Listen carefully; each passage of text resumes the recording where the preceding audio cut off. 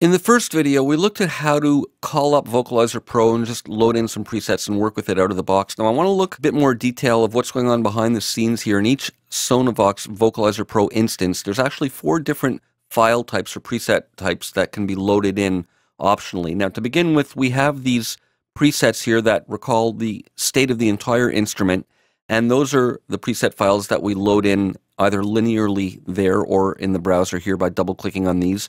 And these are saved as .svx files. And these are kind of like the master instrument files that load up everything. Now within that, we have several other different types. We have the snapshots over here. And these 2 rows of pads, they look the same, but they actually do very different things. The top row are snapshots, which recall different states of the instrument. We looked at that briefly in the last video. And it recalls parameters as they're stored here and on the effects page. And we can store up to 8 of these snapshots all contained within one of these preset files. So when you load up a preset, it loads up the state of these 8 snapshot pads as well. But these individual snapshot pads, and we see the name over here, can be saved and recalled individually. And these are saved as .psp files. We're going to look at how to work with these in a moment. But these are .psp files, so we can save them and create a library of these snapshots independently of calling up the presets which recall the state of all 8 of those. Below this we have the chord pads over here, and these contain mappings of multiple notes so that when you trigger a pad you're hitting a chord. And these are saved as .smp files, and they're all sort of unmapped right now. It says default layout pad. We're going to look at mapping them and using those. So that's the 3rd type of file. And the 4th type is MIDI learn files. When we use the MIDI learn function, we can map any of the controls here to various knobs and sliders on our hardware controllers, and those are saved as a separate file, and they can be loaded and recalled as well. From here, we can save the MIDI learn or load the MIDI learn sort of mappings for the whole instrument. So those are the different file types. Now in this video, what I want to do is look at the snapshots. So we call up a snapshot, and it recalls the state of all the controls. Now for example, I have my vocals routed through here, and I have a chord programmed up on this part. Let me find it over here. There we go. So I'm going to hit play and we'll hear these notes triggering the sounds and the parameters based on what's loaded into this low silk snapshot mode. Double click there, and it calls up a different snapshot with a different effect. So this is when we're in the recall mode. We have 2 modes here for snapshots, recall and edit. So in recall mode, we just click there and it'll load in the snapshot. And if we want to edit, it's really simple. All we need to do is go to edit mode, and basically whichever pad we're on, we can make changes to the parameters and they'll be saved with the snapshot. So for example, let's say here, I'm going to make a change in the effects.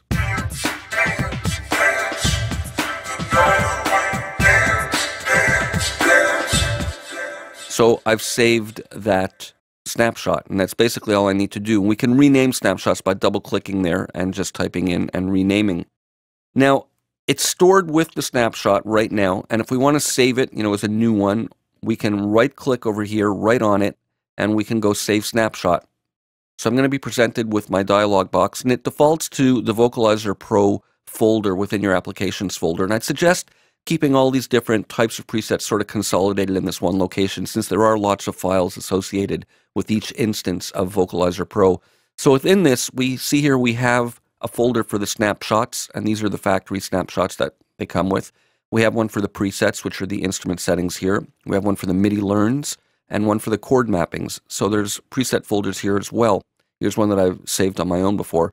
So I'm going to go into the snapshots folder, and let's say I'm going to make a new one in here, and I'm going to call it EK snapshots, just because I want to keep them separate. So I have a new folder there. So in here, I'll call this, let's see, it's a variation on low silk. I'll call it low silk EK, just as a reminder to myself that it's a variation on that one. So I'm going to hit save, and now I've saved that as a preset. So if I want to load that in, I can click there, and I can right-click and go Open Snapshot, and I'm in that same location. So let's go to the Snapshots folder.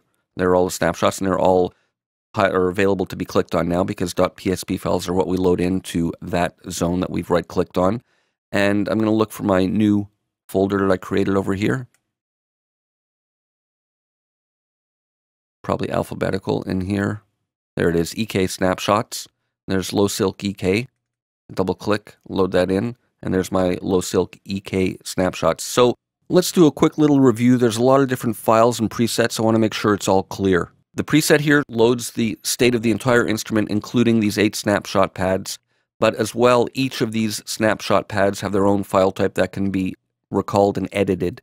And we right-click to manage the saving of them, opening them. We can copy them and then paste it to another pad. If you want to do a slight variation, let's say I like this one, I can go copy snapshot, and I can go there and I can go paste snapshot and make, some subtle edits and save that if I want to have a bank of similar snapshots with subtle variations between them. So lots of different ways of using that.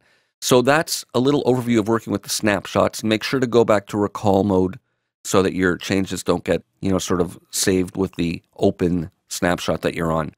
So snapshots. See you for more in the next video.